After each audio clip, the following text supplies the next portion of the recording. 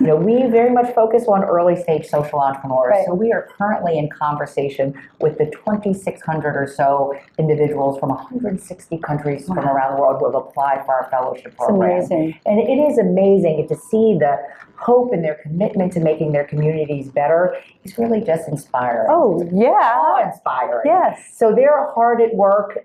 They've got a dream.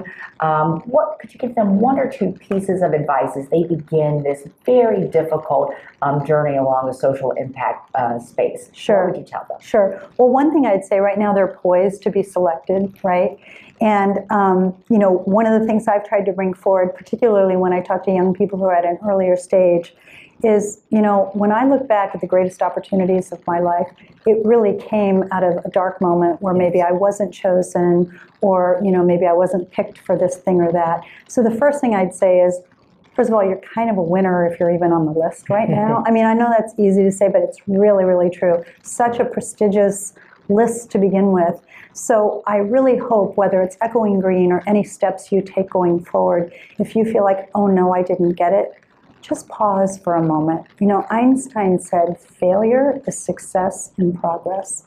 And think about that. Think, okay, and I know it's hard, and at times it sounds so trite, but boy, I can tell you at every step where a big opportunity happened to me, it came out of a moment where I thought it was over.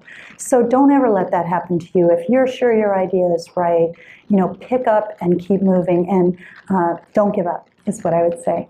That's beautifully said, and thank you for sharing those words of encouragement to this community that's trying to make the world a better place. Yeah, and keep going. Absolutely. So inspired. Absolutely. Well, Jean, thank you for taking the time. Echoing Green has been so honored and privileged to have this time together with Jean Case as she launches into the world this terrific book, Be Fearless.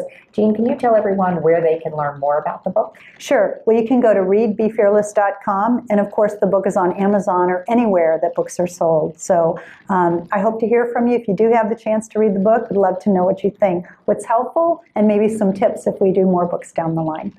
Jean, thank you so much, and thank you all for taking the time to spend some time with us.